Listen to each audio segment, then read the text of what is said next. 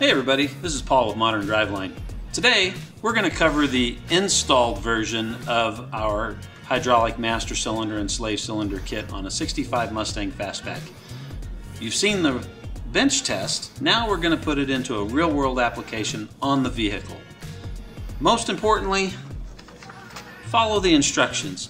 The instructions have been revised to cover more things, such as don't do certain things more than to do certain things. It will actually take more time to set up and get ready to bleed the system than the actual bleeding process will go.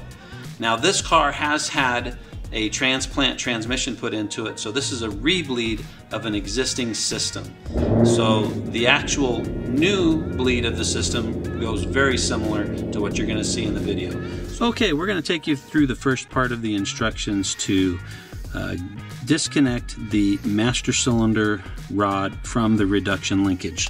The part you're disconnecting is this gold clevis pointing with the screwdriver. You're not disconnecting it from here, and you're not disconnecting it from the pedal. The disconnection happens at this gold pin and this gold clevis. So let's get started. We're going to take out the E-clip that's on the far side of our video here, and then you push out the pin.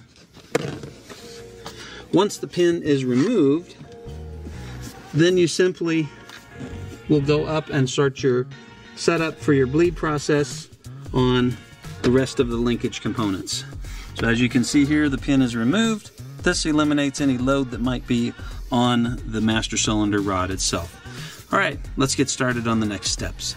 So here we are under the vehicle. We're performing step 2 of the setup instructions for the bleeder kit.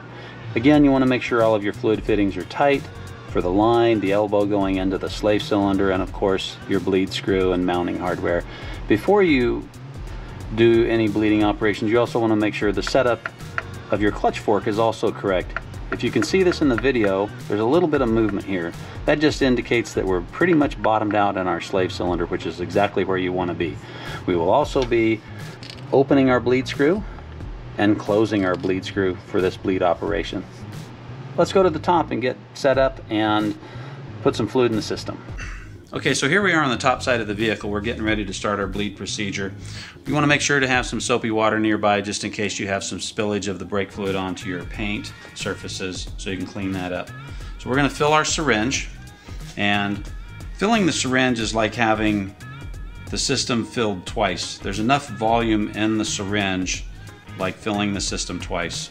You want to tap out your air and bring that to 0 as best as possible, getting all of your air bubbles out, making sure there's none in there before you get started. Obviously, you'll remove your cap. Some reservoirs do not have bladders. This one does. Make sure not to drip any brake fluid anywhere. And optionally, you can install this beaker stopper into the top of the reservoir and put the syringe directly into this hole in the beaker stopper. The preferred method is to just put the syringe directly into the reservoir, as shown like this. You will have to locate the syringe to the center so that it will be in the port for the reservoir hose, and then you'll plunger down. We're going to go down to the bottom side of the vehicle very quick, and we're going to open up our bleed screw so we can do this operation. Okay, so we're going to plunger down in a single swift stroke with the plunger centered directly into the reservoir port. Make sure you press firmly down to hold the syringe in place so fluid does not backwash into the reservoir.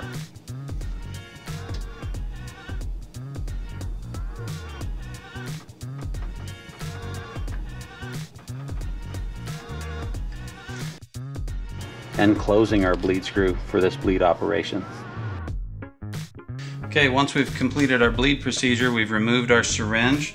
Now we're going to reinstall our bladder because this particular reservoir has one, and reinstall the cap. Obviously, we'll check the system to make sure that it functions, but we're planning for success. Okay, now that we've got our clutch pedal hooked back up, we're going to test the system. Watch for the tire rotating. We're in 4th gear, and we're going to press on our clutch pedal. And does our tire rotate? Yes, it does. Look at that. So that means we have clutch release and we have a good pressurized system. We're done with the bleed operations. Let's clean up and put everything away.